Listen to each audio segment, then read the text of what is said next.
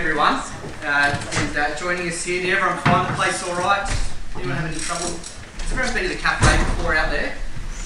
Great, really good. We've got young kids, so it's we can actually have a hot meal there, so we really like that place. We can send them outside and actually enjoy a meal, so it's a really good spot there. Has anyone seen any of Birdie Well's content on Facebook before? Any videos before? No? Suburbanite, has anyone seen any of Suburbanite's work or Anna's stuff before? No? All new to it? Fantastic. So tonight is just a bit of an introduction to the businesses, how we work, what we can and can't do for you. We'll go through all that today. Is anyone looking at buying a property within the next 2 years? Has anyone got that as a goal, within 2 years to buy a property? Yes. What about 12 months? Anyone within 12 months? Maybe 6 months. Is anyone ready to go? They're just kind of doing their final research. So it's that 1 to 2 year period. So this is a great time just to get some education around the property market, finance and conveyancing, give you a good understanding of all the different aspects of what you need to know and some of the terminology involved in it. One quick slide we have to go through. All the information given you today by all the speakers is general advice only, so it's not specific to your situation. If you want advice about your situation, you need to go and speak to those individual businesses yourself, okay? So please take this as general advice. We don't know your situation, so formal slide, but we have to do this one. Alright, so today we've got 3 promises to you. The first promise that we have to you is that we are going to provide you with value today. Is anyone on guard that we're going to sell them something today? Is anyone ready for the big pitch or the big sale? Yep. Alright, let's do it at the end. There's no sale, there's no pitch. What do we get out of it? So if you like the speakers here today and you like the businesses, you may choose to work with us in the future. That's as simple as it is, right? So there's no sell, there's no hard pitch at the end. We'll give you the information, we'll give you everything. In return, we want something back from you. So we'll give you information, we want some information back. So everybody at their feet will have a feedback form. At the end of it, if you can just give us some feedback, it helps to improve these nights and make them better and better. So we'll give you value, you give us some feedback on how we went.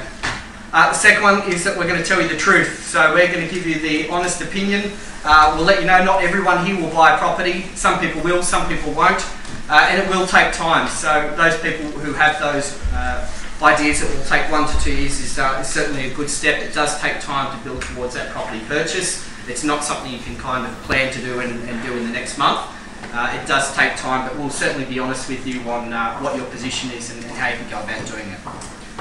The third one is that we are here to have a conversation with you. We're not professional speakers. It's not our job to stand up here and speak. None of the speakers here tonight are professional speakers. They've all got their own jobs as mortgage brokers and buyers agents. So we're here to have a conversation with you. So please get involved, please interact.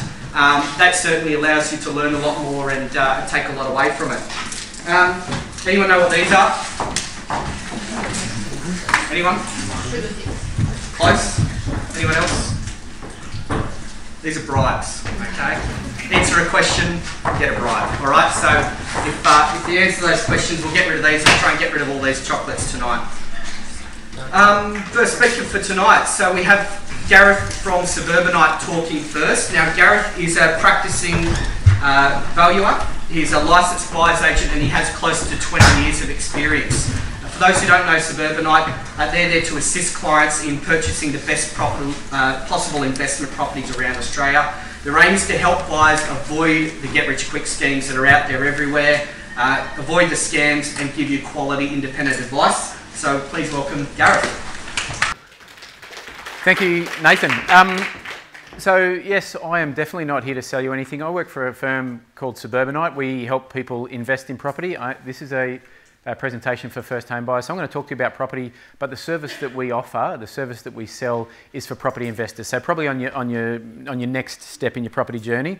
But tonight here, I'm here to talk about first home buying, about property in general. I am here to tell the truth. I'm a property valuer. I don't get to tell people what they want to hear. I get to tell them the truth. A lot of people don't like that, but it's about getting it right and getting it right every time so that the world can move in the right direction, I suppose. And yeah, it is about a little bit about our conversation, as Nathan said. So we're here just to give you some information to help you build your knowledge about what we do, but also about what you'll be doing in the next few years when you're looking at the property market. So A little bit about myself. I work with Anna Porter. Anna's a bit of a celebrity around here, even though we do stuff at Canterbury Bulldogs. We are based in the Shire. We've been in the Shire for 6 years, I think. I've been with the company for 3 years. Anna and myself, we run around all day talking to people about investing in property. We work with mortgage brokers, financial planners and accountants to help their clients, the mums and dads and the first-time investors get into the property market and make sure they don't make a mistake. I like my job. My job is a lot of this sort of stuff. We joke that about my expense account, and I don't think it's worth joking about. It's pretty serious stuff. But that's me. Anna, a bit more of a serious take on it because it's her business, and so she sort of watches the pennies a bit more. She's got a bit of a media profile. She's got a little book out there as well, and she's been almost as long as me. So she's been a property valuer for about 13 or 14 years. I've been a valuer for 18 years.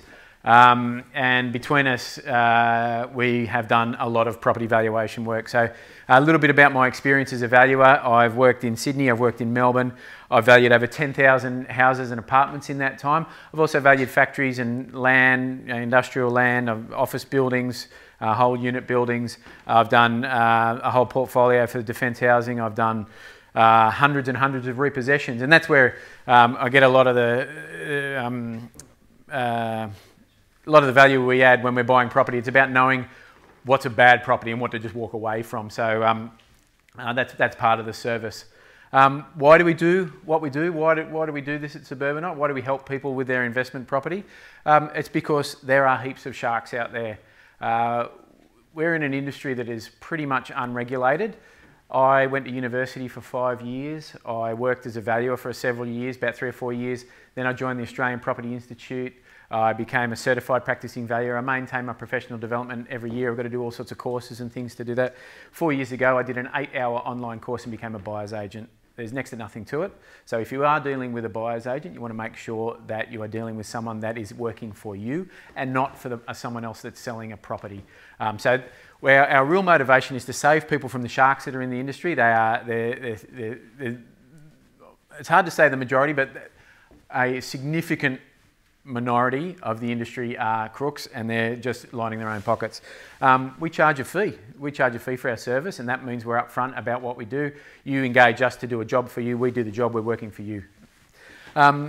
Now, what we do is we buy property around the country, and what we look for when we do that is just the best property that we can find for our customers. But when I say the best property, it's about understanding your needs, and that's what you need to do. Is you need to understand if you're looking at a property for investment and you're looking at those that sort of long-term goal. You're looking to make sure that it will achieve those goals, and you don't get swept up. And it is hard to say it, but you've got to keep your emotions out of it. Even when you're buying as a place to live, unless you're buying your forever home, which you're probably not going to do on your first home, you need to really assess the market that property sits in. You need to assess things like the supply and the upcoming supply of a similar product. So is the market going to be flooded with that type of property? Is it appropriate for the market that is in? If it's a one-bedroom apartment in a suburb full of 4-bedroom houses, it's probably inappropriate, and it's not the sort of thing that's going to have a broad market appeal. Now, you've got to take all of the news. This is just a little slide, but there's lots of noise when you're looking at property. Everyone's an expert. Everyone's got an opinion. Those two things don't mean the same thing. But there's even so-called experts can have opinions. We don't agree with all of them. This guy's actually back in the market now talking about another crash. Yes, the Sydney market is going through a correction, but if we'd listened to Harry when he said that there was going to be a crash, we can see here, there's your GFC. The market went negative. The black line is the national, all around Australia. The red line is Sydney. There was a bit of negative, but if you got out of the market then when he was saying to, you would have missed all of that boom that we've all had, and that would have been a sad story. So why do you invest in property? You're here to learn about property. Why do you want to do that? Here's an example of getting your timing right. Dulwich Hill is a nice inner west suburb.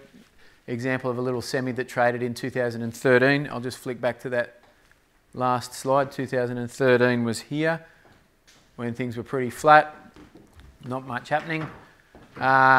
Sold again in 2016 for $755,000 more.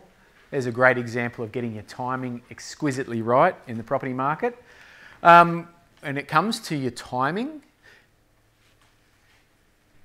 when it comes to your timing, this is an example of what a property cycle looks like, the 4 stages of a cycle.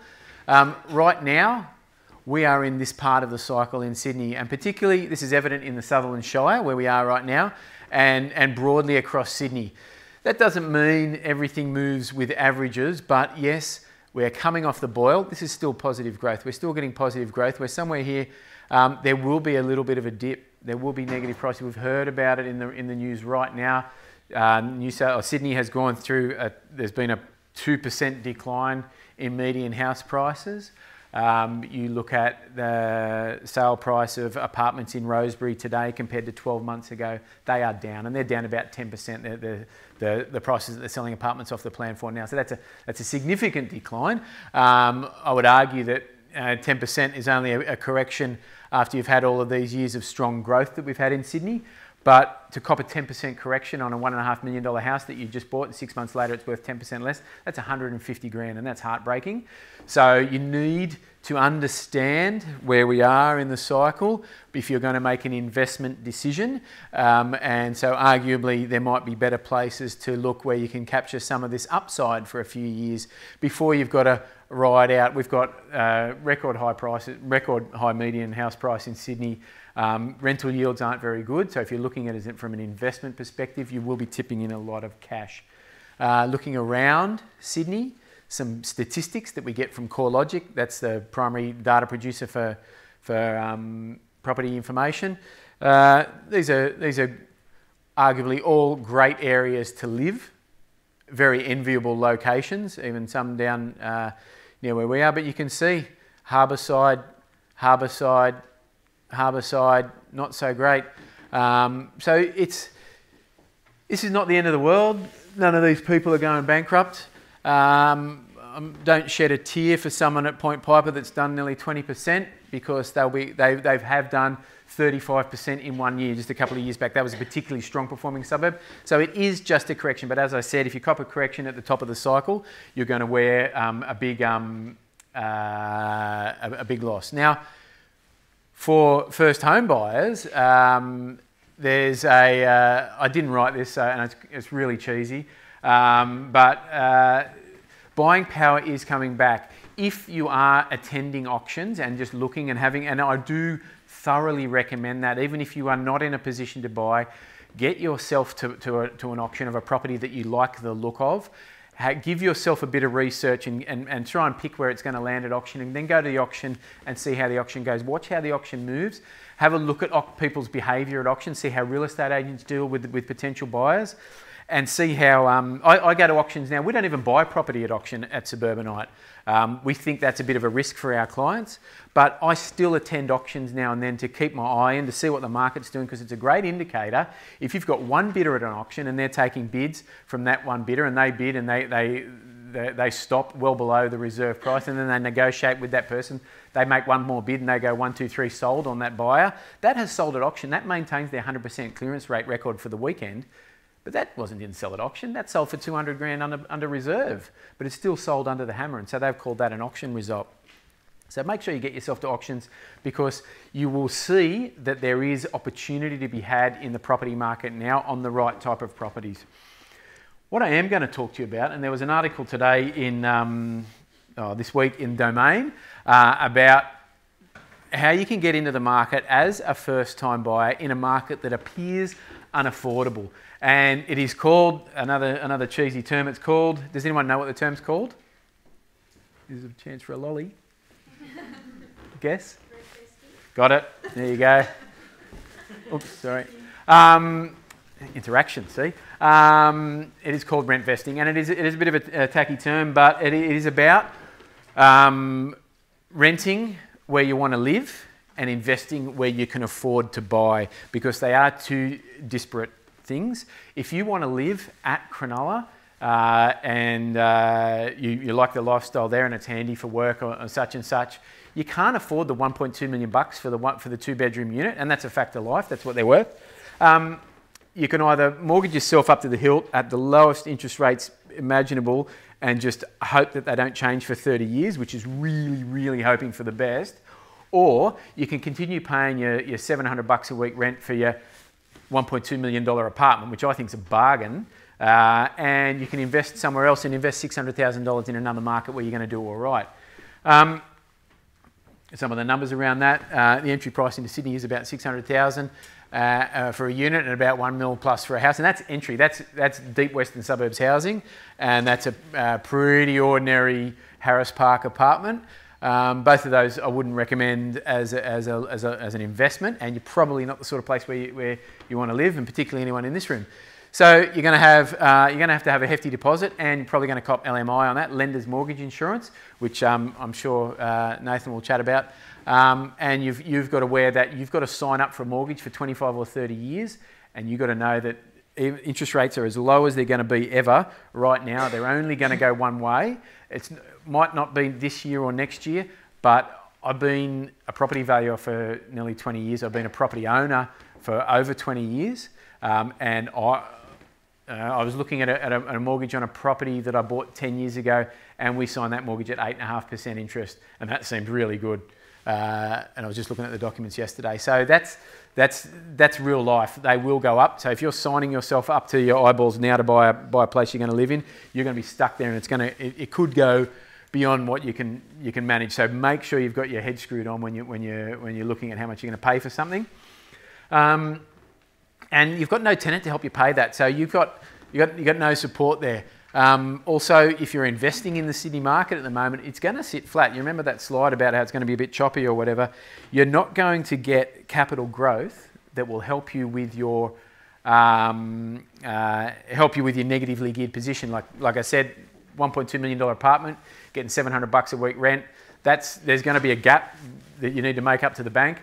And you're not going to get any growth while you're tipping out 50 grand a year in negative gearing. You're not going to be making 50 grand on the capital growth. So rent vesting, there's some good things here. Here's some of the points I picked in this article today. You get your desired lifestyle. You get to live in Cronulla where you want to live, or you get to live in the inner west where you want to live. Yes, you're paying rent. No, it's not dead money. It's a price you pay for a roof over your head in the place where you want to live. People that say it's dead money, they're arrogant, or they don't really understand what you're paying for there. You're paying, yes, you're not investing, but if you are investing elsewhere, then it is the price you pay to live where you want to live. You go on holidays and you pay for accommodation. You don't just sleep in the car. Well, it's the same sort of thing. You want to live in a place in Sydney where you want to live. You've got to pay for that.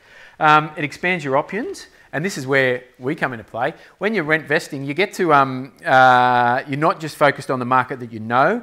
You probably, I'm making some assumptions here for the room, but you probably know the Sutherland Shire reasonably well. The bits you do want to live, the bits you don't, where you went to school, where you want to send your kids to school. When you're rent vesting, you can still do all of that where you want to live in the Sutherland Shire or wherever around Sydney, but you get to invest in a market that's going to perform. You want to invest, you want to see your investment grow, then you get to open yourself up to other markets. When you're rent vesting, number 3, you get to own your own home sooner. So you can keep renting here and going to work, building your career, building your savings, and invest somewhere else, and that is getting capital growth today. It's not going through that flat bit. Well, guess what? You can use that. We call that's a strategy that we use at Suburbanite. We call that your stepping stone strategy, and it's about using you've got your savings that you're building here. You're building capital appreciation on your investment property. You can do that once or twice, and then you've got that whomping great deposit that you need to get back in the city. So it will help you get there quicker than saving alone. Also, you can. I mentioned about rental yields in Sydney. They're sort of around the 2 to 2.5%. That's not a really great return on your money, especially if you're not getting capital growth at the same time. When you look around the country at other options, you can get into areas that are a bit earlier in their property cycle, and they typically have a higher rental yield. What that means is that they're returning a higher return relative to the purchase price of the property. what I would like to see for an investor is something in the 4, the low 4% return. So straight away you're getting almost double the rental return, and you're capturing capital growth, and you're doing it at a price that you can afford. So that's a real key advantage that we see for rent vesting. There's given another clue. And it's it could offset your own rent. So you've got other money coming in, and particularly if you're getting a strong rental yield on your property, you might be having outgoings of $400 a week, collecting $500, and you could use that $100 to upgrade and rent a nicer apartment in Cronulla, or if you want to live. So, blown the clue, so no one gets a lolly on that. I'll take that one. Where do we see opportunities like that? If you are thinking about rent vesting, it is a great opportunity to have a look. Now, don't rush out of here and go on the internet and buy a place in Adelaide, because it's not all good. But and that's back to that second slide where it says this is general advice. I'm not joking. Remember that my first slide, it had the Bulldogs. We did 2 presentations at the Bulldogs. The first one we talked about Geelong. Second one we went back and one of the guys puts his hands up and says, "Oh, I did what you said. I went and bought a development site in Geelong." Really? How did you find it a development site? Oh, the real estate agent told me you could develop it. Oh, okay. What suburb is in? Oh, Corio. Oh, probably the worst. It's the 3rd worst suburb in Victoria. For all like on 22 social measures, it is the 3rd worst suburb in Victoria. It is the zombie apocalypse. You've got meth heads walking up and down the street screaming at themselves. And that's where this guy bought based on, oh yeah, we're buying property in Geelong, so don't rush out, because Adelaide's got meth heads as well, we all know it. But Adelaide has got there's some, what we like about it is in that low price point, you've got lots of opportunity, and this is where we are capturing great opportunity for our clients. Why we like it: big infrastructure spending on health, education and defence. That's they're building a lot of boats, submarines there, $40 million over 20 years. That's good long-term infrastructure spending. Was the 3rd most expensive building in the world, but they built some more shopping centres in Dubai, and it's now about number 7. But 2.4 billion, started at about 2 billion, but everything blows out. Really good long-term service type roles that can't be outsourced overseas. That's why we like the big health and education focus that Adelaide has. Also got other sexy things like LA Casino getting a big redevelopment. But it's not the big whiz-bang city that everyone thinks of, but what it does have is it's got a really nice stable middle class, and they're the sort of people that you want for your tenant. And you can put a family in a good quality house in a reasonable proximity to the city, and they can pay $400 a week. That's not sending anyone broke. That's covering your mortgage, and that's the sort of thing that you want to look for when you've got when you're first time investing. You don't want to be taking risks. You don't want to be looking for development sites and big long projects and all those sort of things. You want to be focused on the nice, safe bread and butter stuff where you're going to get capital growth and you're going to get a reasonable rental yield that will help you carry that through that period. So. Here's an example of a property that we are buying property. Here's a suburb that we are buying in. Again, don't rush out to Woodcroft and buy something, but Woodcroft is a suburb in Adelaide where we're buying property. I don't know if we bought anything this month, but we do. This was bought this year, $360. Oh, look at that! Last month, $360,000, getting $360 a week. So there's they borrowed this particular investor, and the way you do it with 100% loan to value ratio, where you borrow the whole amount, is you borrow the deposit off your house, or you can do this with your, I noticed a couple of parents in the room, you can get a family guarantee and they will lend you the deposit. That way you borrow 100% of the purchase price. Even borrowing all of that, they're out of pocket $60 a week before tax. Do your tax return and you get something of that back. Something else we bought, it increased, we bought 12 months ago. I don't know what suburb this one was in, but yes, purchased for $585, now worth $650, and that's in 12 months. Adelaide is a city that's moving forward in terms of price growth. Also, when I mentioned Geelong, we are buying property in Geelong. Don't rush out, go there now, because it seems to be a lot of people are rushing out there and they're paying too much for property. Stuff we bought in December. I bought property in Geelong in December for $425,000. It looks like it's worth about $500,000 now. I think that's too much, and it's bad value to be buying it at $500,000, but people are doing it so they can fill their boots. When you're looking at investing and you're looking at your how I mentioned on another slide about people tipping in money.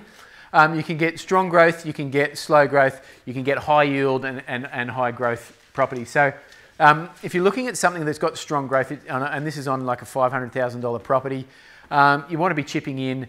These are broad sort of ideas, but it talks about how much you've got to chip in. So if you can chip in $200 a week to cover the difference between you've got your rent coming in, you've got property management, you've got interest, you've got rates, you've got insurances, you've got maintenance. Over a year, you're going to look at being about $7,500 to $10,000 out of pocket. And this is on a $500,000 property.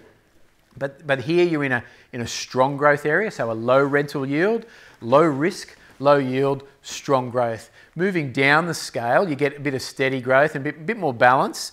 And then when you're getting to the slow growth, you're not putting in any money or in an area where you're getting a positive cash flow, but here you're getting in the danger zone. Now just think about high school economics. You've got, and you think about, you put your money in the bank and you get 2% return on it, but your money is safe. You will always be able to get your money out in an Australian bank if it's less than $200,000. Or your money is guaranteed, but you're only getting 2%. If someone else offers you 6%, 8%, you know that, ooh, that's juicy returns, but maybe my capital's not as secure. Same thing with property. If you see 6, 8, 9, 10% rental return, that means that there's some volatility in your capital, and that means you can lose some money on it. But you won't be putting in, you might be getting money each week thinking things are humming along really. This is what would I call a serviced apartment, something like that. If you buy in a serviced apartment type of investment, that's not a property investment, that's a commercial investment. And you're taking commercial risks to talk about on another day, but don't do it as a property investor, do it as a commercial investor. Do not do it, it's not a property investment. So with these strong growth, these are blue chip locations. These are good suburbs where you've got nice leafy streets. People want to go. People want to send their kids to school there. People will buy or rent in that location just to send their kids to the local public school. It is that sort of location. This is gentrifying areas. A little bit iffy. Not your forever home, but somewhere where you will cop on the way up the ladder that you'll go, okay, well I'll live in. I'll live in Campbelltown. It's got infrastructure. It's got schools and hospitals and sort of things. But you want to see things improving. Things are gentrifying, and then your volatile, high risk areas. These are your Mount Druitts and things like that, where you'll get it up. You'll see prices go down and all things in between. I don't have a pitch. If you want to know more about us, we have a website, suburbanite.com.au. I've got my business cards on the table, the little square ones. If you want, we can send you a list. This gets you on our mailing list. But if you text your email address to that phone number, we will send you a list of about 1,100 suburbs around Australia that in the last 12 months have retracted, have gone negative. It's probably not super relevant, but I would just recommend that you get on our website, have a look at what we do. We buy property for investors. We don't go to auction for first home buyers, help them buy property. But what we do is we do give free advice. If you've got a question about property, give us a call. My card is there. Give me a call. What I don't ever want to see is anyone get ripped off, and we give away that advice for free. I'm not going to go and buy your first house, but I will help you, try and help you not make a mistake. Questions?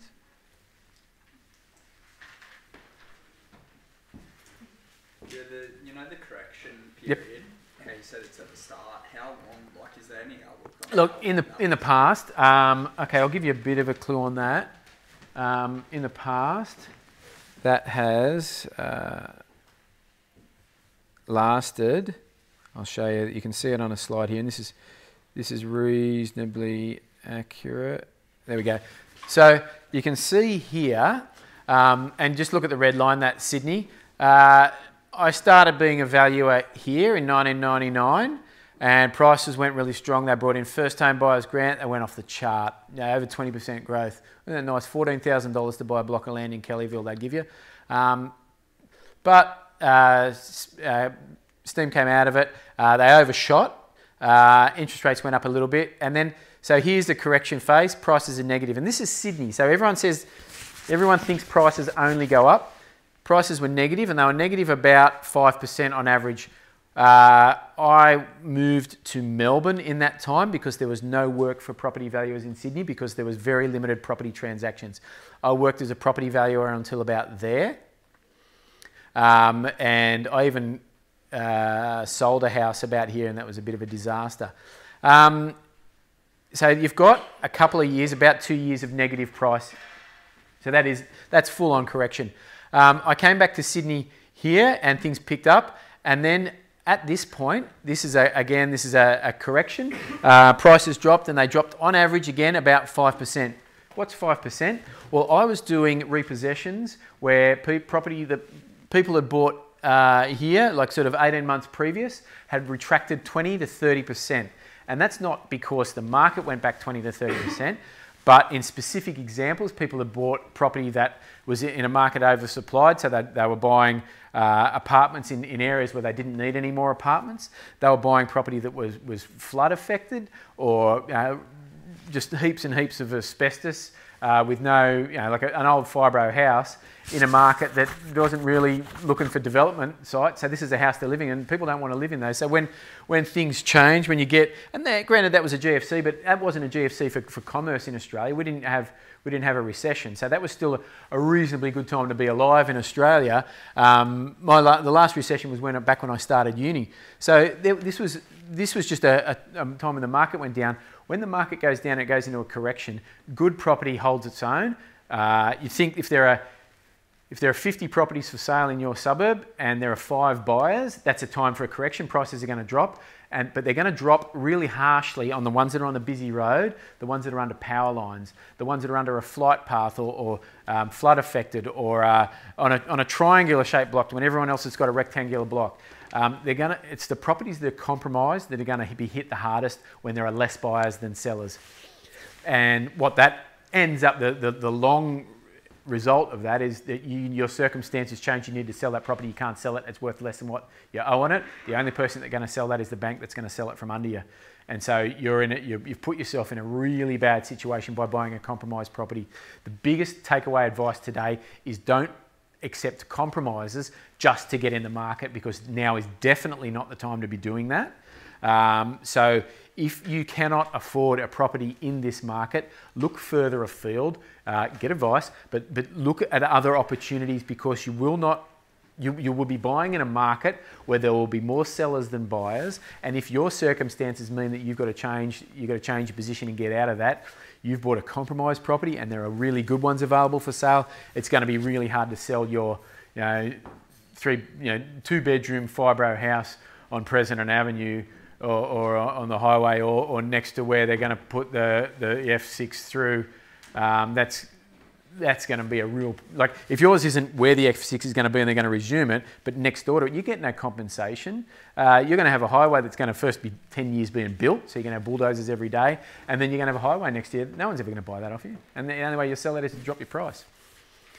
So don't buy compromised property. And yeah, that's how corrections last for 2 years when things aren't really good. And it takes a while for the market to sort of get that sentiment that things are okay again, but poor properties will drop first and hold the longest until there's just enough dumb people around that can't wait for things to be. They go, oh yeah, I'll just buy it anyway. They put blinkers on and they look like that, and they just see that that's their only chance to get into Caringbah, and they go, well, I really want to get a property in Caringbah, but who cares if it's on the train line and it's triangular shaped block that goes down, you can't do anything with it, and it's got sewer running through this and that, and all sorts of reasons why it's a piece of junk, but they got their place in Caringbah. Well, that's not the way you buy property, even if it is a place to live in. I'm just wondering, for our own research, if you're thinking for the next 2 years you might want to buy in 2 years, what sort of websites would you suggest we do reviews on? Look, wherever you're looking, I think the best one is realestate.com.au. So you get a tip, or you get an idea, or you've just got some general ideas about somewhere. Go onto realestate.com and have a look at what's for sale. Look at the volume of properties for sale. Look at the properties that have sold. This is a valuer compares the property they're buying to what has sold. That's in its simplest sense. That's what we do. We look for comparable sales, in recent comparable sales, and look at how many properties are available for rent, especially if you're going to invest, you want to know. And even if you're buying to live, you want to see what the rental market is like. If there are hundreds of properties available for rent, it's flooded. There's no way you would want to buy an investment property in that market. That's an apartment in Brisbane. There's thousands of them available for rent. So I would absolutely just go to realestate.com and have a look at what is available for sale today. And you know, if someone gives you a hot tip on this suburb or this location, you want to know what that market's doing and why is it a hot tip. If there's not, you know, have a look at an example I'd give you is there's a town, and it might not be current, but I looked at this a while ago. There's a town in Queensland, Dalby, and it was big on coal seam gas, and so everyone got in there. And when I looked at it about 9 months ago, there were more houses for sale in this one town in Queensland, which is an hour or so from Toowoomba, than there are in all of the ACT, including Queanbeyan. Houses, right? So there were more houses in this one town in Queensland than all of the ACT available for sale. So that tells me that's a ghost town. Yeah. But they can sweeten it with all sorts of brochures and feelings about why this should be a good idea, and they can give you all logic as to what it is. Just have a look at what's for sale. That's your answer, because the way, as a property valuer, I've got a negative bias on everything. Everyone is going to get divorced, they're going to get sick, their kids are going to get into trouble, they're going to lose their job, and all these things are going to happen at the same time that the market's not so good and you've got to sell your house. Well, you want to make sure it's not in a market that's flooded, you want to make sure it's not in a market that's oversupplied with whatever it is that you're selling. It's not compromised in any way. So that's, you just want to satisfy yourself that it's not a flooded market, an oversupplied market, whatever it is. What about on articles though, like where suburbs are reviewed? So you've got an idea. Well, if you're looking at for review, so we get our data. So when we're looking at a macro level to look at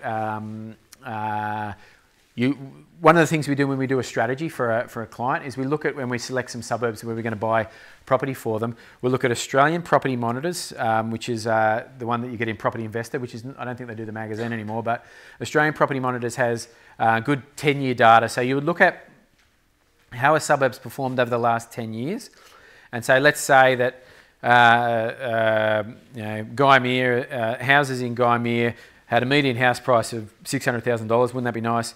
And over the last 10 years, had an average price growth of 5.8% growth. You think, well, that's not amazing, but if you look at Sydney as a whole, over the last 15 years, the median, the average price growth over 15 years has been about 6.7%, compounding annually over 15 years. And we think Sydney's like the best place in the world for investing in property, but that's the truth of Sydney. So if you're getting around the 6% anywhere, over 10 years, that's pretty good. What you want to see then is it hasn't just had a spike of, in the last 2 years, it's had a spike of 20%.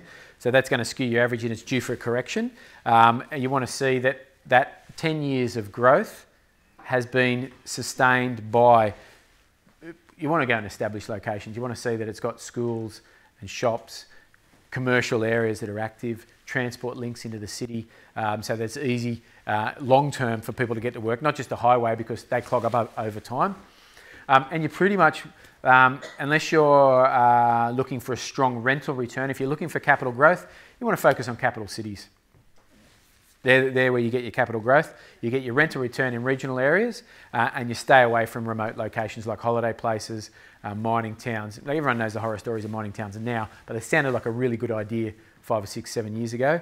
They were never a good idea. If it was a good idea, then BHP would build all the houses in the mining town for all their mining staff. But they're not. So they're just remote locations that have a bit of a boom and then they bust and blow out for the next 20 years. So you want to find areas where you've got varied employment, lots of options, because they're your exit strategies. When you've got lots of options, you can sell the property and that makes a strong market to sell it in. But yeah, so data sources, Australian Property Monitors, which is Australian Property Investor magazine, use. We use CoreLogic, but you've got to pay for that. But you can always ask your mortgage broker or your real estate agent. They'll give you like some sort of property report that they can download for free about a specific suburb out of RP data. And yeah, realestate.com is a really good source because that just shows you what's happening in the market today. All right.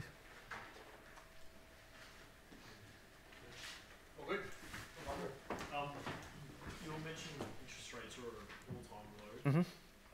Why would you choose a variable interest rate That's a question for Nathan. I've got an opinion on that. If you reckon you can outsmart the banks, go for it, but they're like casinos. So I'd just take the variable rate, and that'd be my way of going. Or there's strategies of locking in part of it so you get the best of both.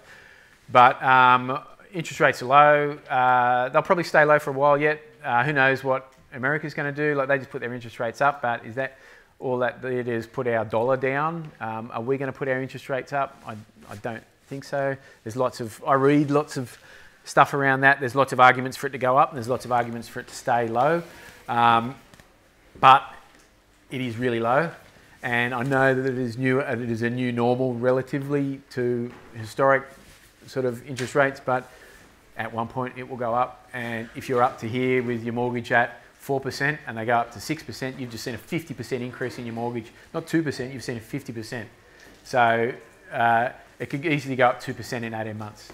It's done that time and time again in the past. So that's what I'd be concerned about if I was leveraging up to my eyeballs on a house that I was going to live in, because are your wages going to go up, or your business going to generate 50% more profit in the next year for you to be able to afford a 50% increase in your interest payments? And that's what's scaring the life out of the banks and APRA and all the rest, and that's why they're making these guys' job harder than ever right now.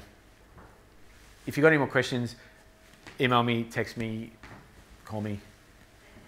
Love to help. Thanks, Gareth. Thanks, Gareth. My two key takeaways there for that one is, if you're purchasing a property and it's not your forever home, if you consider it to be a stepping stone, potentially look at what other people are interested in a property, not just what suits you. So you might be a young couple who are happy to live on level 4, but have a think about what that means to somebody who's 55 or 60 or has a young family with kids trying to drag the pram up. If it's not your forever home, have a little bit of a think about finding a property that will be easily sellable when you go to sell that property, so that it appeals to a lot of people, you get good growth, and it allows you to then move up to the next property. The other key takeaway was attending auctions. A little tip there for you. We've got Daltone House down at Sylvania there. That actually has an auction every Thursday night. They run about 5 or 6 back to back. So rather than having to run around and check out a whole heap of different auctions, you can go and sit in the one room and watch 5 or 6 different scenarios play out. So some will be a really popular auction where everyone will be bidding. Some will be a quiet auction where nothing happens. Others will have vendor bids. So you get to see a whole heap of different styles of auctions all in one go. So the first auction you attend definitely doesn't want to be the one you're bidding at. So if you can get familiar with the process, the terminology, when it's on the market, what a vendor bid all means, it means it's a lot more comfortable when you go to purchase your home. Let me just flick back and we'll get started on the next speaker. So we've had a last minute change of speaker. Lisa from LJS Conveyancing has unfortunately had a death in the family over the weekend. Speaking here tonight is probably the last thing she wants to be doing. So she's on a plane over to New Zealand now to get with her family. Blake works at Birdie Wealth. He's actually a mortgage broker, so he's not a licensed conveyancer, but she's been kind enough to give us all the information ready to go for tonight's seminar. So he'll be running through the slides and the terminology for you. If there are any more specific questions, what we'll be doing is just jotting them down and emailing them out to you. So we'll present them to Lisa and get them back to you. And he'll jump in and go through that. But Blake is a mortgage specialist. He's been in the industry for 5 years now, and he's a Gen Y buyer himself. He actually only bought his first property last year. So he's sat on your side, he's signed the contracts, he's sat with the conveyancers, so he's got a really good understanding of that process. And day in, day out, we're dealing with conveyancers and solicitors. So a big round of applause for Blake jumping in and stepping in at the last minute. Blake,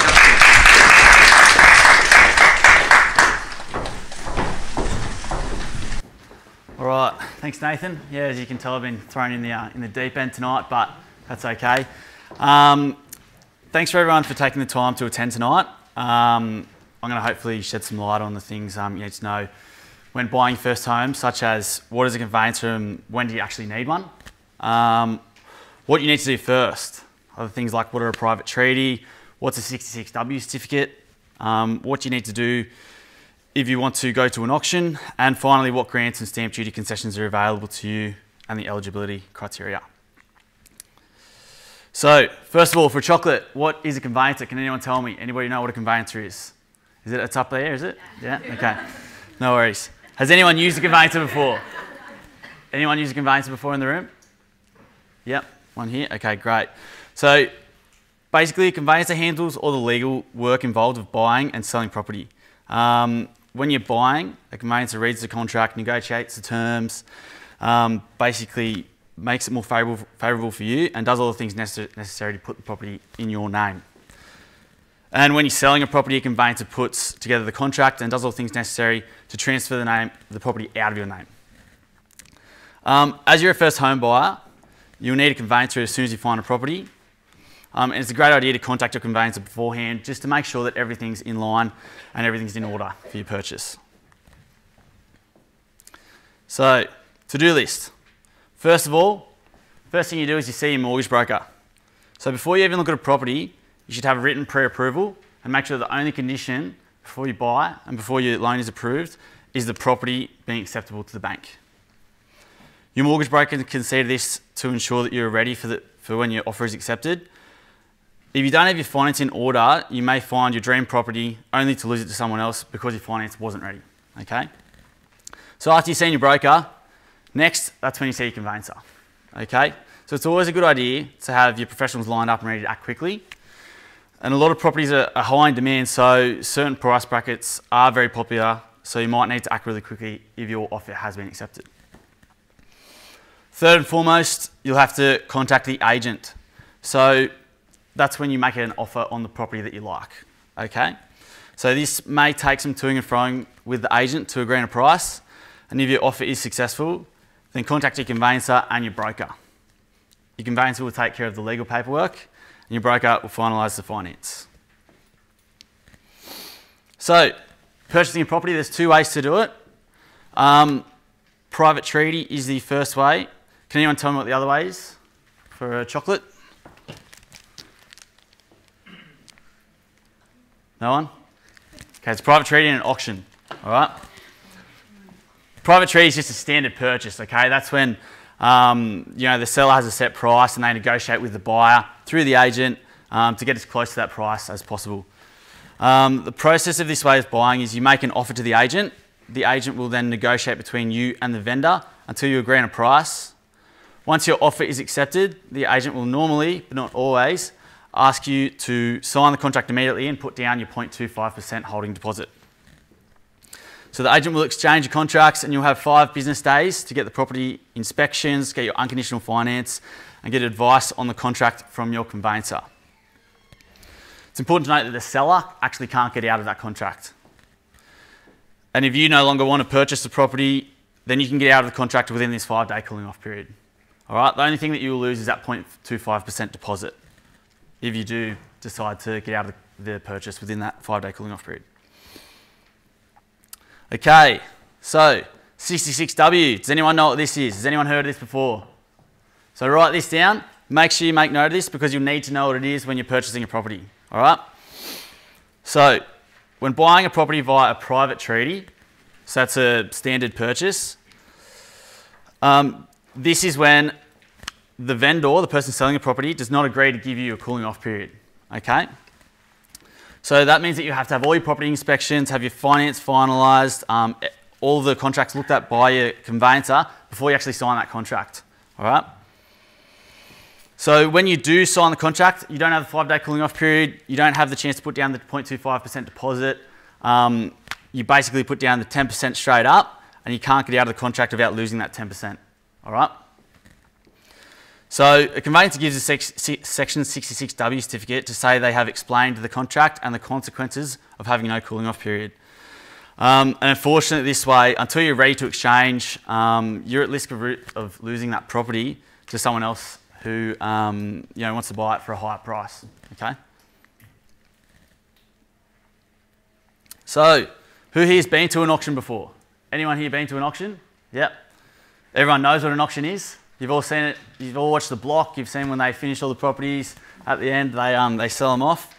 So basically an auction is a competition in the open market, and when attending an auction you must do all things as if you have been successful at the auction, which can be expensive with no certainty. So it's almost like purchasing with that 66W, so there's no cooling off period, there's no chance to get everything organised, you have to be ready to go before the actual auction, okay? So first of all, make sure you have a valid pre-approval.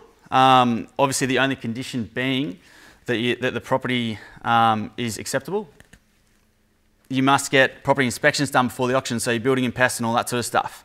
Now, sometimes the agent will supply reports, but they're not independent and may be out of date, so it's really important to make sure that you get those reports done independently yourself, okay? You must get a copy of the contract sent to your conveyancer before the auction. So your conveyancer will give you advice on the contract and ask for changes, because these changes can't be made once you've exchanged. So once you've won the auction and you say, oh no, you know, I want to take this out of the contract, well, bad luck, you're locked in. And you must have a deposit ready in case you're successful. So you have to have that, you know, your 10% or a deposit bond ready on the day to put down, because if you win the auction and you don't, well then you could be in a bit of strife. So for a chocolate, I want someone to answer this question as well. Who here can tell me what happened on the 1st of June 2017 that's helped all of you guys get into the property market? Anybody? Superannuation saving thing? Nah. That's right. I'll give you a chocolate anyway because you had a crack. There you go, mate. Anyone else? Yes, there we go. All right, this is a bit of it. Oh, nice. So yeah, that's it. We had Premier Gladys Berejiklian announced the housing ability reforms. So there's stamp duty exemptions in the concessions. So I'll explain a little bit about these. So there's no stamp duty is payable on properties valued up to $650,000, and there'll be a concession for properties in between $650,000 and $800,000. On vacant land, there's no stamp duty on properties up to $350,000, and then there's a concession from $350,000 to $450,000.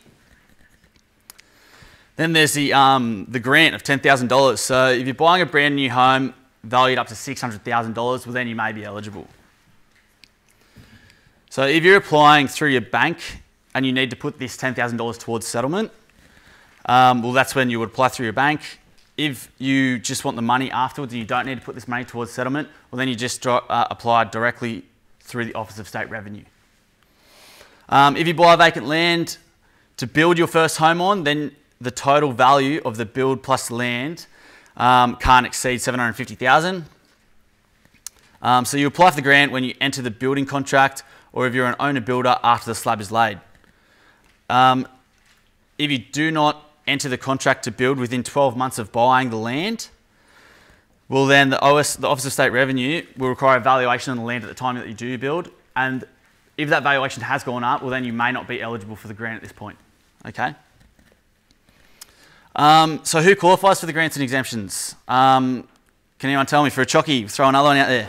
Does everyone apply? Every first home buyer? Anyone buying a property, yes or no? Someone? Oh, if you don't live in it, not investing. Yeah, that's all.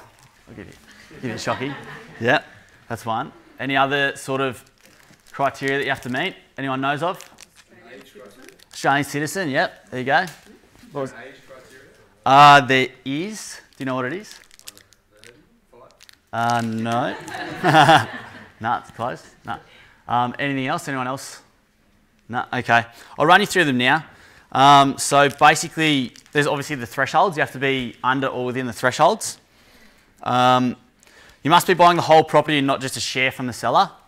You must be over 18 years of age. You and your partner mustn't have owned any residential property in Australia previously. One of the buyers must be an Australian citizen. You must not have previously received any grants or concessions. And at least one purchaser must live in the home for a continuous period of 6 months within the first 12 months from the date of settlement, unless you're a member of the Australian Defence Force and both purchasers are on the electoral roll. So for the grant... Question on that. Yep. Yep, I'll go back. Point 2, not of owned residential property. Yep. So if you're an investor, then you invested in property for the first time, but you've not had any of these grants or exemptions, Yep. you could still get it. If you're an investor, yeah, if you've purchased up to 2,000, okay, 1st of July 2000 I think is the, I'll have to double check that, but 1 second. For the exemption, I know for the grant, you still do qualify if you've purchased an investment property after 1st of July 2000. as long as you haven't lived in it a continuous period for more than 6 months. But for the concession, I'm not 100% sure. I'll have to find out. I'll get Lisa to get back to you on that one, okay? So for the grant, the eligibility criteria is the home must be brand new and not exceed 600,000, or if buying vacant land to build on, once it's built, can't be valued more than 750,000, okay?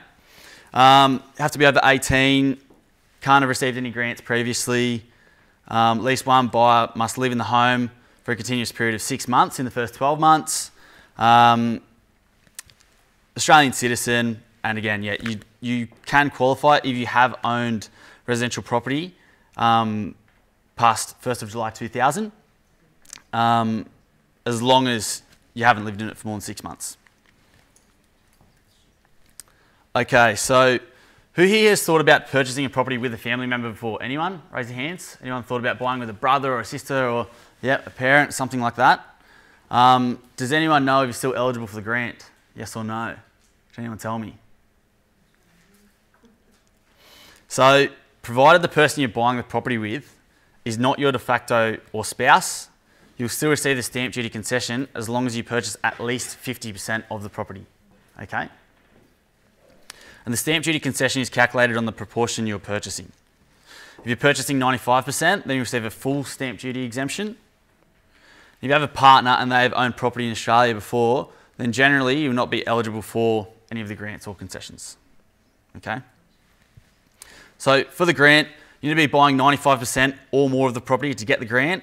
And if you or your partner cannot have owned property post 1st of July 2000, okay? All good. No worries, guys. So basically, in summary, everyone's circumstances are different, all right? It needs to be considered on a case-by-case basis. Everything I have discussed tonight is general in nature, and I don't expect you to remember everything. It's your conveyancer's job to be here to help, okay? But all you need to remember basically is 1, see your broker, 2, see your conveyancer, and then number 3, you'll be in a position to, make an offer at an auction or to make an offer to an agent, okay? So my slides tonight weren't as long as Gareth's, obviously because this isn't my specialty. I'll try and answer your questions that you have now, but anything that I can't answer, as I said, we'll get that back to Lisa, and Lisa will answer those questions via email. Okay, so any questions on that so far today? Any conveyancing questions that you'd like me to answer? Or is everyone pretty, yep, up the back. This is with regards to the borrowing capacity? Yep, borrowing capacity. And what I can hear is post the Royal Commission, there's been a lot of fluctuations around it, there's a lot of rumours around it. So just wanted to have an understanding of, is that actually changing, and how do you actually know that, what's your borrowing capacity? Do you find your information today? Yep. Tomorrow? Yep. So with borrowing capacity, that's where you speak to your mortgage broker. So sit down with your mortgage broker, they'll run you through that. They'll get all your information and they'll be able to do an analysis based on your actual circumstances. And it does change, it does go up and down. Nathan will speak a bit more about that in a minute when he comes on stage. That's his piece tonight. But yes, that's something that you need to speak one-on-one with the broker. I guess, lender policy changes and the way they actually assess your borrowing capacity does change. It's not massive. So if you have a pre-approval in place and that lasts for 3 months, well then you'd be safe to say that it shouldn't change too much if it does change a little bit. When you do find a property, if you did have a pre-approval, just speak to your broker and he can run the capacity again, okay? And that's how you'd know that you're safe there and that you're not buying and, buying for too much, okay? Yep. So this 66W certificate, yep. There's no cooling off period. Why would a seller use that? A seller? The vendor, the seller, would probably use that just to get, I guess, I'm not 100% sure. Sometimes they probably just want a commitment straight up. They might be trying to sell it quickly. It just means that there's no period where the buyer can actually pull out. Who knows? The seller could have a property that has, issues like building issues or termite issues, and they might not want you to have that 5-day cooling off period. But I mean, you want to get those sort of inspections done prior to the contract exchange anyway. So yeah, what's that? Is it very common for people to be like, oh, we've got a 66W? it does arise sometimes. It's important to know what it is, so if it does pop up, you can say, okay, there's a 66W, your conveyancer will speak to you about it, and sometimes they can take that out of the contract. Like I've had clients before that have had a 66W taken out. I've got one at the moment where they won't. So it's just important to know because, you know, once you do commit to that purchase, you can't get out of it. And you could lose 10% and then some, you know. So, you know, first home buyers these days are saving up so much cash. It takes you so long to save up that 10% deposit that if you do enter a contract that you want to get out of and, you know, you're going to buy something that's going to put you in a worse off position, then you do get out of it, well, you could lose that 10% deposit that you've just spent so long saving up for. So it's really important to, if there is that 66W, get your checks done before you do enter the contract, okay? Any other questions yet? Is a 10% deposit still enough, or are lenders looking for like 20% that you've got to save up? Yeah, so 10 is still okay with most lenders. Generally, again, this is for Nathan, he's doing the mortgage broking piece, but yeah, the sort of minimum you'll need for an owner-occupied purchase would be 5% plus your costs associated, okay? So yeah, that 20%, that's just to avoid lender's mortgage insurance. Okay. All right, so if you have 20% plus costs, then you won't be charged that. But if you have anything less than that, well then the lender will charge you that lender's mortgage insurance fee. Okay, Nathan will talk a bit about that. All right. Any other questions at this point, guys? All right, beautiful. Nathan's up next. Well done. That was a big ask, asking someone to jump in with 24 hours notice and speak on somebody else's slides. So well done, mate. My main takeaway from that was really that order in which you need to see people. So make sure it's the broker, the conveyancer, and then start your property search. Please don't fall in love with the property and then start those proceedings, because you just won't have enough time. Good property sells quickly. It'll be gone before you get your pre-approvals lined up and your conveyancers done their checks. All right, now we're going to talk all things finance, numbers, interest rates. At school, did anyone play any sort of representative sport at all? Hands up if you did. Any dancers? Anyone a dancer at all? Yes? Yep. Not me, right? I do numbers. Numbers is my thing. Didn't do sport well, didn't do dancing, I just do numbers. So that's what I do well, and that's what we've got a clear understanding of and what we're going to go through tonight. So tonight we're going to touch on 5 different topics. So the first one we're going to talk about is how Birdie Wealth can help you and how brokers can go about actually helping you. How to work out and identify which loan is right for you. So there's a question over here before about fixed rates or variable rates. So how do we determine which product is actually right for you? We're going to talk through 5 steps that you can do to increase your chance of actually getting your loan approved. So if you're not ready to buy a property at the moment and it's a year or 2 years away, what are some steps you can take now to increase your chance of actually having that loan approved? What deposit was a good question before. What deposit do you need to purchase a property? So we're going to look at different purchase prices and have a look at what the minimum contribution that you have to make is in order to purchase that property. And we're going to talk about how you can buy a property without a deposit. So they're the 5 main topics we're going to touch on today. So, does anybody know what a broker does? Anyone?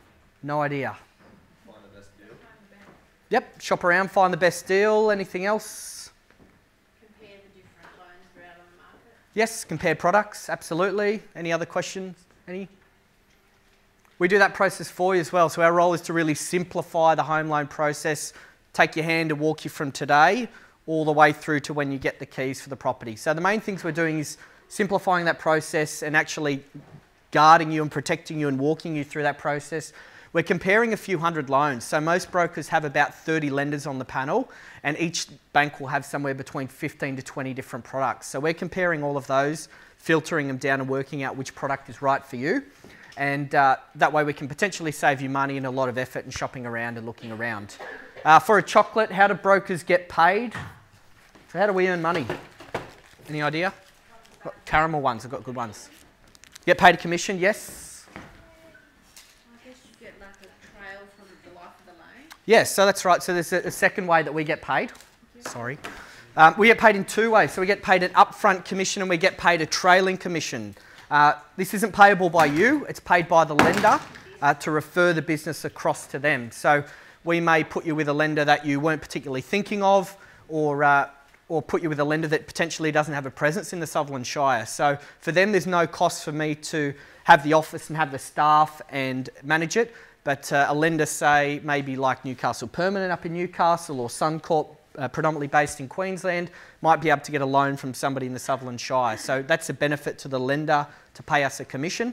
The product you get is exactly the same as if you walk into the bank yourself. So there's no cost to you to use the broker. There's no hidden commission. There's no tack on the top of the interest rate. It's exactly the same. So we get paid upfront for setting up the loan. We also get paid a trailing commission. So the reason I like to highlight that is we set the loan up for you, but we're still there after the loan is actually settled and established. We're still being paid, so you can continue to use our service. If you're not getting the answer that you want and you get stuck in that cycle with a bank on 1300 calls and getting moved from department to department, hang up the phone, call us and say it's not working, fix it for us, and we can jump straight back in and look after your loan as well. The other thing we do at Birdie Wealth is we actually review your loan every 6 months. So we will get an audit on your statements. We'll run through and check that you're on the correct interest rate, and that new to bank clients aren't getting a better offering than you're getting at the moment, and that you're paying the correct fees for the product that you're on. So we'll be auditing and managing your loan long term. So essentially what broker's doing is playing Guess Who. Did anyone have Guess Who as a kid? Right, my kids are getting a bit old and they're playing it now. I'm playing with a 3-year-old and she's terrible at it. She just cannot play with her. We play Guess Who. We've got all our lenders up, and what we do is we start to have a conversation with you and we say, what are you doing for work? How long are you living in the property? What sort of deposit do you have? And as we answer those questions, it knocks out different banks until we narrow down to the ones you've got. Then we look at what type of product that you want, whether it's a fixed or variable, how long you plan to hold the property for, and we narrow down to the 2 or 3 best options that best suit you, okay? And then we present those products to you. So what does Birdie Wealth do different? Because all brokers do that. Every broker in Australia, there's 15,000 of them, do exactly the same thing. So what do we do different? For us, it's not a transaction, all right? For us, our job is to give you peace of mind in your financial position and throughout your whole life. So at Birdie Wealth, 95% of our clients are repeat and referral clients. We don't get a lot of new clients. They're mainly people we've worked with over a long period of time. And we aim to help them get into that first property, then step up into the home or invest elsewhere, continue renovation. So we work with those clients over that long term, and we set that plan up over maybe a 15 or a 20-year period, or 30 years if you can think that far ahead. Quite often we want to talk about where you want to retire and work back from there. And so we're making sure that that first purchase, which is quite critical, is going to suit your long-term plan. All right, so how do we pick a loan that's right for you? The question we're asking is, where do you want to retire? So we're looking as far forward as we possibly can. Why do you want to buy the property? So are you buying a property because mum and dad said you need to go and buy a property? Are you buying a property because you're sick of living at home? Are you sick of renting? What's the purpose of this property and what does it actually solve for you? So lenders are going to first of all have a look at your current position, and they're also going to have a look at your past. What sort of things do you think lenders are looking for in your history or what you're doing at the moment? What are some of the things you think lenders might look for? Yes? Income, fantastic. Yep, so they're going to have a look at your income for borrowing capacity. Any other questions? Savings, sorry, I missed that one. Where was that? Here? Oh, you're going to be on fire today. You won't need dinner. Yes, savings. Yep, so they're going to have a look at your savings. So they're not just looking at how much savings you've got, they're also having a look at your pattern and your habits of savings. Now, there was a question up the back about the Royal Commission at the moment. Has anyone heard anything about the Royal Commission? Hands up. No, fantastic. It's pretty boring, isn't it? It's some boring stuff. But for us, it's really interesting because it is affecting the way people are borrowing money and how you're going to borrow money in the future. Not only are they now looking at savings habits, they're looking at your spending habits. So they are scrolling through your statements over the last 3 months and they're saying, what are you spending at the pub? And why did you buy something at the baby shop? Is somebody pregnant? They are absolutely scrutinising every purchase and saying, what was the purpose of it? What happened? Why did it occur? So that's something to be conscious of in this changing market. Is lending is becoming more difficult and banks are scrutinising statements. Now, looking forward into the future, banks are asking those questions about where you're going and what are you doing. But as a broker, that's something we want to be doing, is sitting down and saying what's going to be changing over this next 5-10 year period that could affect your capacity and ability to repay the loan. So if we're looking forward now, What are some of the things that we want to be looking out for to make sure that you can afford this property going forward? Is that one? Job stability. Job stability, yes, absolutely. So are you full-time? Are you casual? Are you self-employed? Are there any changes to that employment? Are you on contracting roles that may have an expiry date on it? So certainly they'll be looking at that. Anything else? Any loans you're going to take out? Absolutely. So we want to be talking through that and saying, are you about to upgrade the car? Are you going on holidays? Where are you going to need additional cash from? Absolutely. Anything else? I guess it's also what is your interest? What is your outlook for what do you want to buy? What is your goal? So Definitely. Yeah, so the first, I'm not going to throw a chocolate up there, I'm sorry, there's no way I'm going to get it there. So absolutely, we're having a look at your long-term plans. Where do you actually want to be? What's the purpose of buying this property? One we've missed here though is the family. So is there weddings coming up? It's often a big expense. So have we put money aside for the wedding? Are we looking to start a family? Is somebody going to be on mat leave? Are we going to have a reduction in income? At the exact same time, we've got an increase in expenses, right? So we're taking this loan over 30 years. Are we just able to afford the income using both of our incomes? What happens if one of the partners drops back to part-time work? What happens when we have a child who suddenly needs nappies and daycare? How are we going to afford those things alongside the mortgage repayment? All made sense so far? All right, so really it's just asking what if questions. What if this happens? What if this happens? And do we have an answer to all of those? All right, let's increase your chances of getting an approval. Like I said, banks are scrutinising lending more now than they have ever done before. I've been lending for about 12 years now. So back in the GFC, it was easier to get a home loan during the global financial crisis than it is right now. Banks are scrutinising absolutely everything when you're going for a loan. So here's 5 tips in order to increase your chances of getting an approval. All 5 of these you can begin work on now and get yourself in a position to purchase a property when you're ready. So the last thing we want is you come to us in 2 years' time and say, all right, I'm ready to buy a property. And I say, sorry, you've got to go away and start to develop this savings habit, or you've got to get rid of that credit card, and it delays your purchase.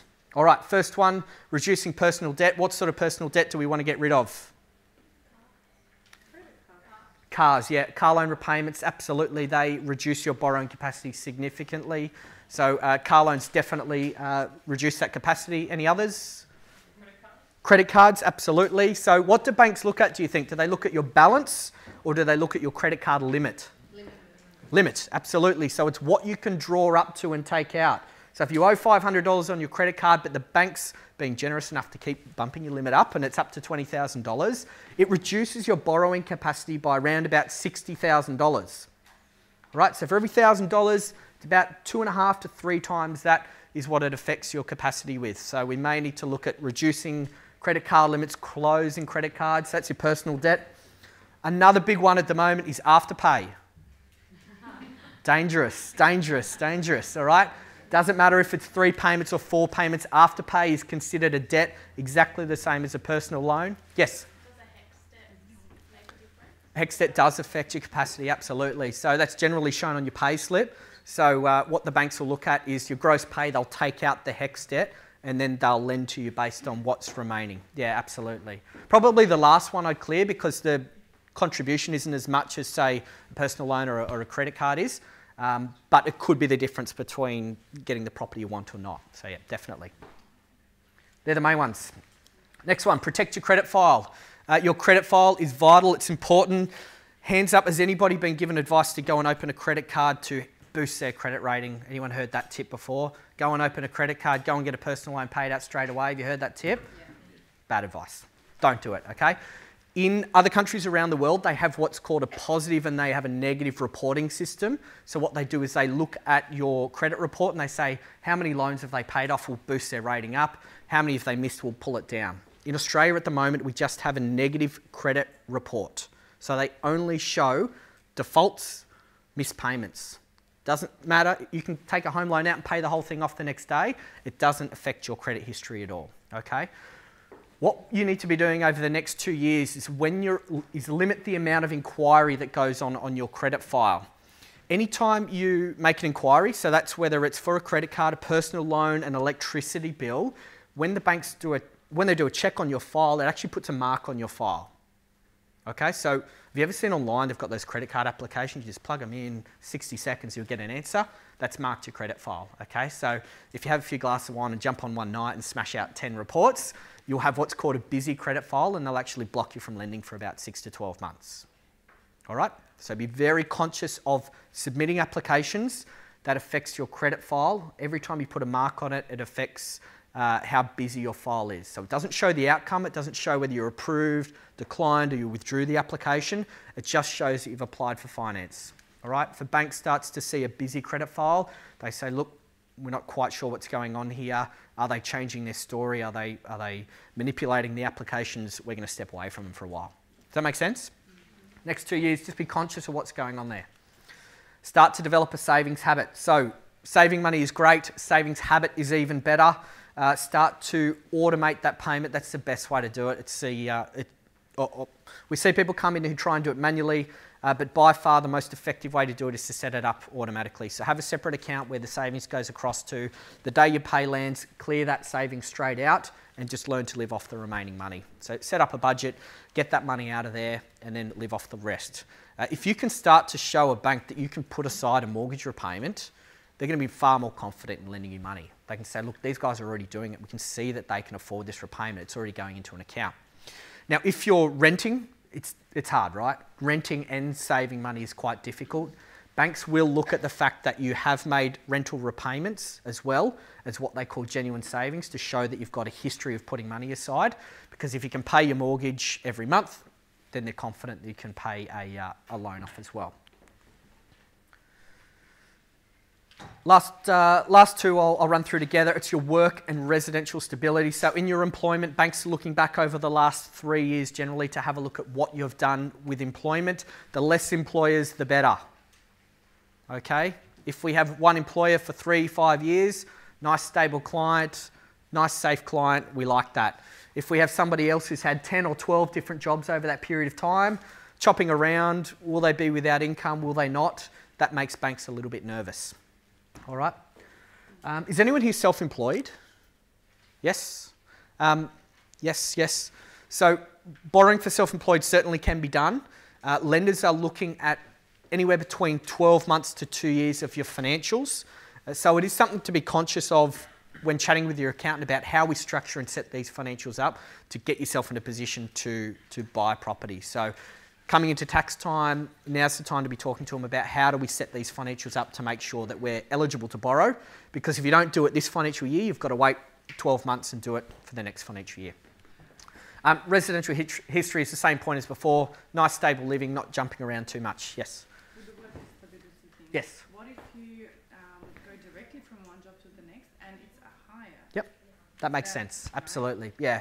So it doesn't matter how much if you're being promoted, basically. I mean, that's like being promoted. Yeah.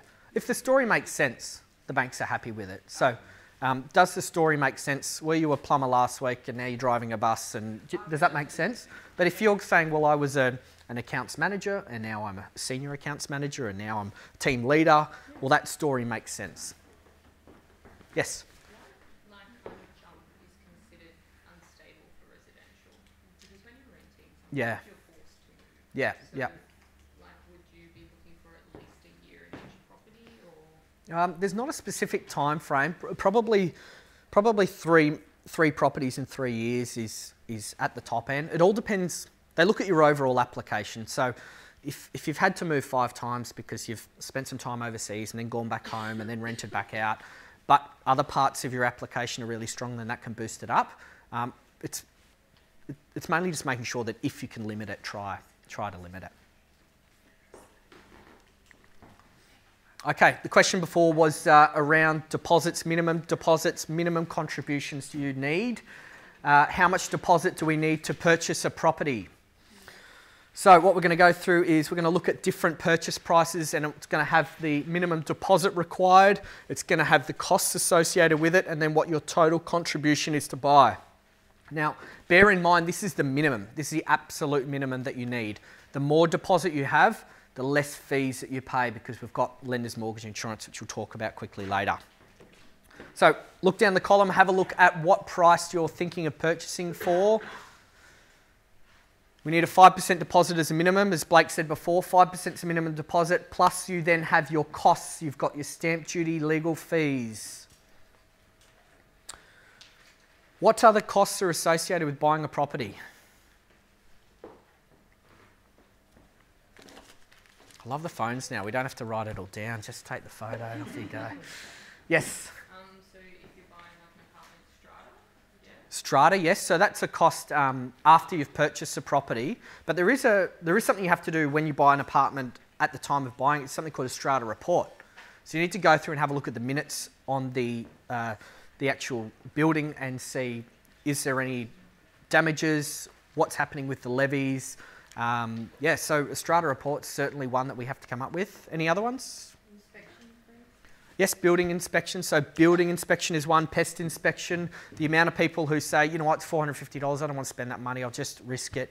It's absolutely crazy, absolutely crazy. We had a client last week or last month, who purchased in Loftus. They were actually given a pest report. At least it was a conveyancer on this one. So she picked up the fact that the pest report was 6 months old, and it was given to them by the vendors.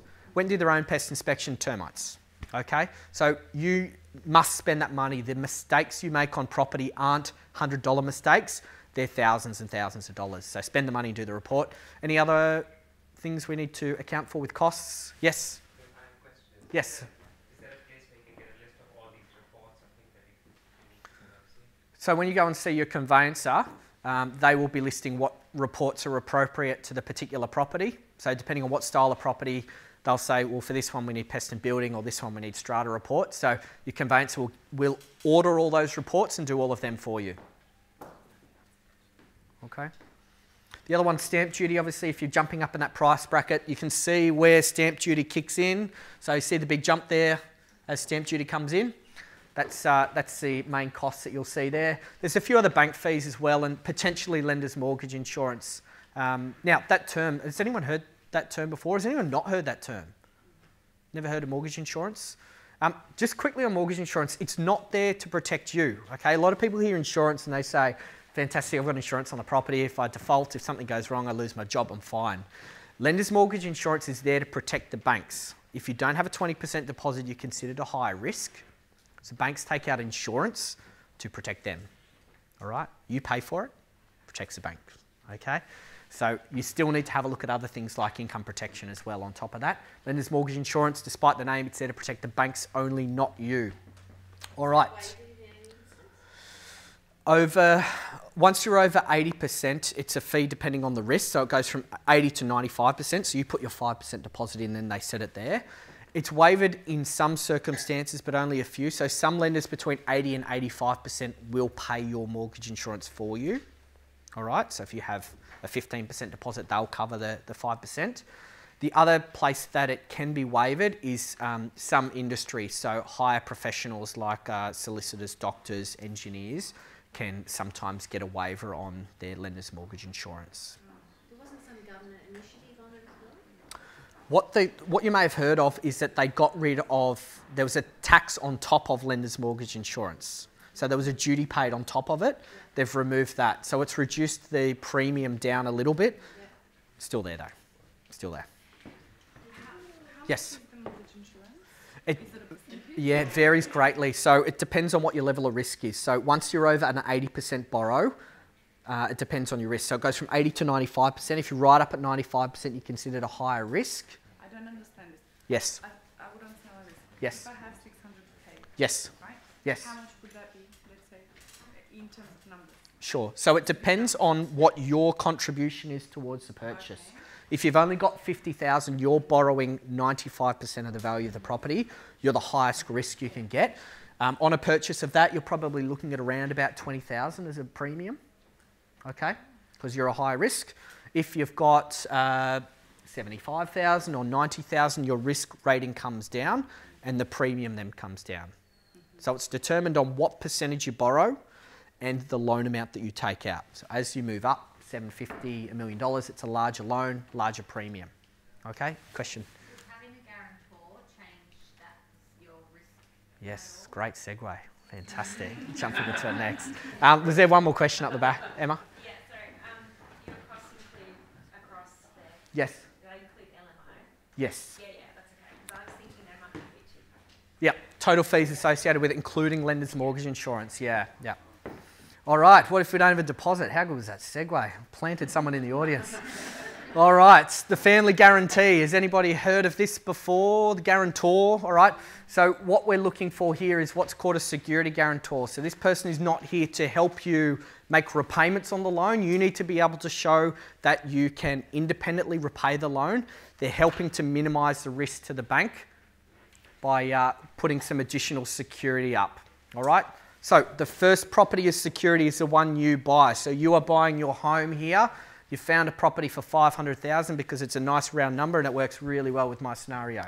So you found a property for $500,000. You need a loan of $505,000 to cover some costs and some legal fees as well. So you've got absolutely no deposit and you're borrowing the full amount, $505,000.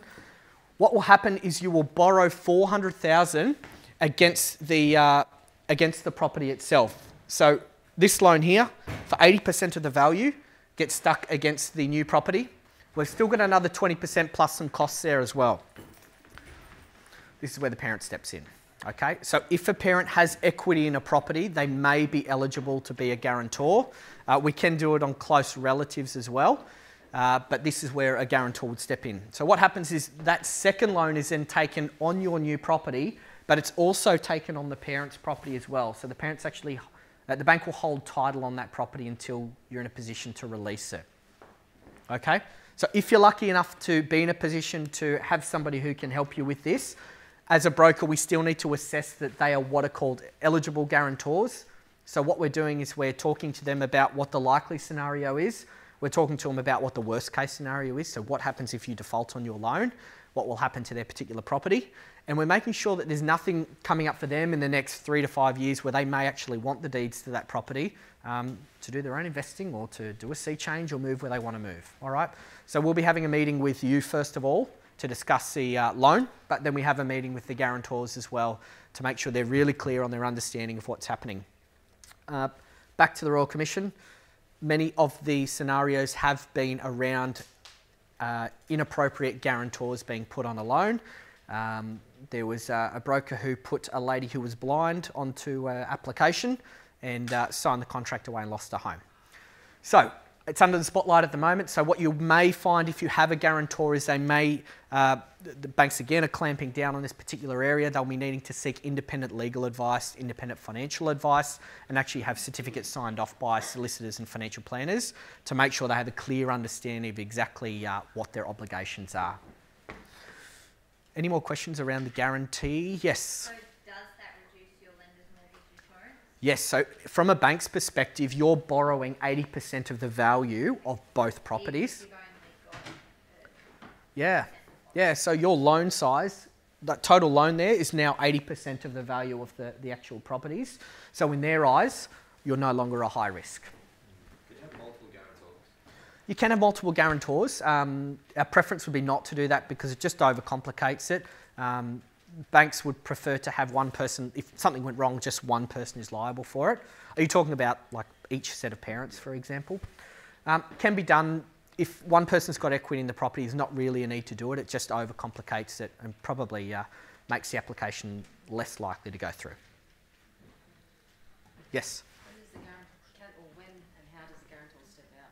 Yeah, good question. So when or how the guarantor steps out is when you're in a position, or ideally when the guarantor will step out, when you're in a position where your loan is 80% of the value of the property. So you've borrowed 100% or a little over 100%, you're going to start to pay that loan down over a period of time. What's going to happen then is hopefully we're getting some growth in property over a 5-year period. Once you're in a position where the loan is now 80% of the value of property, you can release the deeds and get them back to the parents, all right?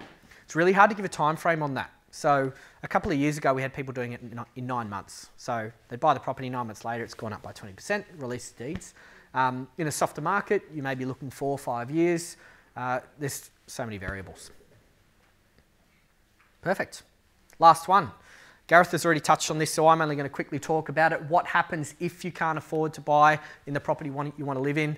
Rent vesting, it was the word of 2017. Everyone was talking about it. We had magazines calling us saying we want to talk rent vesting, rent vester.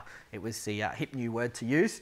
They actually found that a third of investors were actually first home buyers in 2017. So all these investors out there, 33% of them were actually people who had never owned a property before. They weren't seasoned investors. They were people saying, well, I can't afford to buy where I want to live. I love where I want to live. I want to stay in this area. It's near my work. It's near my friends. But I do have a deposit. I want to get into the market. So rent vesting was an option. Gareth has well and truly covered off on that. So I'll leave that one there. Last thing for you. This is about as big as sellers I'm going to do, right? So just get ready for it. There's a book available, just printed yesterday, called How Gen Y Buy. I've gone around and interviewed 20 different first home buyers on how they got into the market, what they did. So this has singles, this has couples, this has people who use guarantors, this has people who saved all the money themselves. The only prerequisite for getting in the book is they can't have been gifted any money. So no one in here was given a handout and jumped straight into the market. They've all had to do it themselves through saving deposits and getting into it. So it's there available. If you do want to take one away and have a read of what other people in your exact situation did, you're more than welcome to do so. It's $30 and I'll be over there and you can grab a book on the way out, okay? But these are predominantly people in the Sutherland Shire because most of them are my clients. Yeah, and that's how they got into market. So rather than me telling you how to do it or them telling you how to do it, hear actually how people have done it in the last couple of years. So some good stories in there. Questions? Yes? So when you get an estimate of your borrowing capacity and the bank says, yeah, we'll lend you this much and Yeah. that's maybe twice the interest rate that it might be now, like Yeah. half of your capacity. Yeah. But given that we're in a correction right now, what would you advise a buyer in terms of a future interest rate to account? Yeah, so when banks are assessing your borrowing capacity, banks are working on 7.5% to 8%. So there's two completely different things with borrowing capacity. There's what the bank will lend you and there's what you're comfortable making repayments on. You need to do two separate calculations. So sometimes the bank will lend you a lot more than you want. Sometimes they'll lend you a lot less than what you want. So you still need to do your own individual budget and say what happens if. But I think somewhere around about 6 or 6.5% is probably reasonable. Banks are going right up, like I said, to 7.5, 8. So they're saying that you can afford it if it goes to 7.5 or 8%. Whether you can or not, it's another story. You might be living off noodles every night, but that's what they work their numbers off. Any other questions? Yes? In terms of the age, the age of the applicant. Yes. Is there an upper limit to which a person can take it? I mean, if a 55-year-old or 60-year-old wants to apply for a mortgage, Yep. is there a kind of limit because they may not be able to pay off Yeah. at the age of 80 or 90? Yeah, good question. So you can't discriminate based on age. So banks cannot discriminate based on your age. It's illegal. What they can do, though, is they can ask some more questions about your exit strategy. All right? So they'll be wanting to know what your plan is to pay this loan off. If you're taking a loan out at 55, they're going to say, well, upon retirement, how are you going to clear this loan off? All right? And we need to have a really clear plan on exactly how you're going to go about doing that. Any other questions? Yes. If you have an investment property and only 5%, Yes. Yes. can they use that instead of a guarantor? Is it a similar? So if you already own an investment property and you want to now buy a home to live in, can you use it? Yeah. So you can, if there's equity available. So have you heard the term equity before? Does anyone not know what equity means? I'll run you through it just quickly, a quick scenario. So equity is the amount of property that you own. All right. So if you've still got 80% left on the loan, your equity is 20%. So you can potentially draw out equity of that property. So you can draw some of that out and use that to purchase a property. Yeah, so that is possible. All right. Do you any chance know anything about the superannuation scheme? Yeah, so there's a superannuation scheme that came out last year about making additional contributions towards your super. It can be done, so you can do voluntary contributions on top of your minimum contribution. So that's what you can draw out only, not the minimum contribution you're making. It's additional contributions. All right? However, when I calculate, Yes. the calculation Yes. showed me that Yes. you would get less Yeah. after 3 years. Yeah. All right. Then if you just put it aside You're right. So at home under your Yeah. So the benefit of it, we've done the numbers too. So the benefit on it we've found is fairly minimal. The numbers we run, there was a benefit, but it was fairly minimal. And you had to be looking to buy a property in around about 3 years' time for there to be any benefit. The issue is 3 years is a long time. If circumstances change or you want to get that money faster, you can't get it out. It's locked in there, okay? So you can only pull it out if it's for property purchasing purposes. So yes, it's there. It sounds really good. Where is the benefit? Is it because it's pre-tax? Yes. Okay, so that's the benefit. Yeah. Because from the numbers, Yep. I didn't see any. Yep. Absolutely, yeah. So because you're... Because it's pre-tax? Correct. Okay. Exactly right. Yeah. So if you do want to do it, definitely get on the phone to your accountant tomorrow because it's in a financial year. You could get some money in there prior to that end of financial year time. Any other questions at all? As a mortgage broker, Yes. where can you start with a mortgage broker compared with like a financial planner in getting your like finances in order? Yeah. Where does the plan start? Where's the plan to start and where does the broker finish? Oh no, Yep. where does the broker start the plan? Like how many years in advance can it start? We've had clients, so I just settled on a loan in March for a client we worked with for 7 years. Okay. So it's up to you. We're happy to get in contact with you as soon as possible when you're ready to start your journey. You know, the first appointment can be just in half an hour, very general, very high level conversation about where you want to go, what you want to do. Here's some things I'm seeing in your application which could be a detriment. Let's try and tidy those up. And we'll touch base every year after that. So it's really up to you. For us, as soon as possible. Yeah. Any other questions? All right. Perfect. Anything more specific, come down and see me afterwards. Happy to answer those ones. Just finishing up really quickly, guys. You might have seen at the start we are supporting Enough is Enough. That's our charity partner that we've been working with for the last 13 months. They're a local charity. This event's put on at no cost to you. We've covered the cost of it all. We've paid for everything. If you are in a position to do so, we'd love to have you contribute a little bit of money to Enough is Enough. We've got these really cool tins here. Blake, I'll get you to run that up the back. We've made them so they fit a $20 note perfectly. Straight slides in there. So if you're in a position and you can pass it, can you mind passing that around? We'd love for you to just throw a little bit of money in there.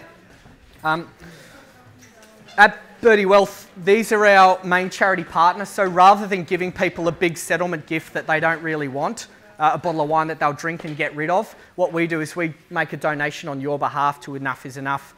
And we've managed to donate $12,000 in the last 12 months. So their role really is to help people who are struggling with domestic violence and get them out of the home, put them somewhere safe. They work with both the offenders and the victims, so it's something a little bit unique and different that they do as they look at both sides of it. While that's going around, guys, if you can just start to fill in that feedback form, we'll collect all of those. And then we've got a prize. We'll draw one out, a beautiful bottle of Bugger Lugs.